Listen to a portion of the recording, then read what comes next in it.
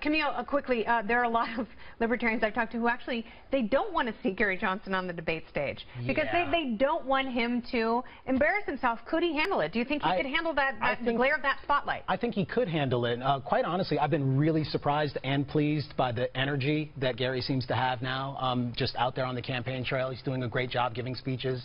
I think compared to the I was going to use strong language. Compared to the show that we are likely to get from these two candidates, Gary Johnson being in the midst of that, I think it's going to work. Like a show of feces. How badly could he embarrass himself? He could just show up on the debate stage and say, "Hi, I'm Gary Johnson. I'm neither of these two people." And I'm running for president. Right. No,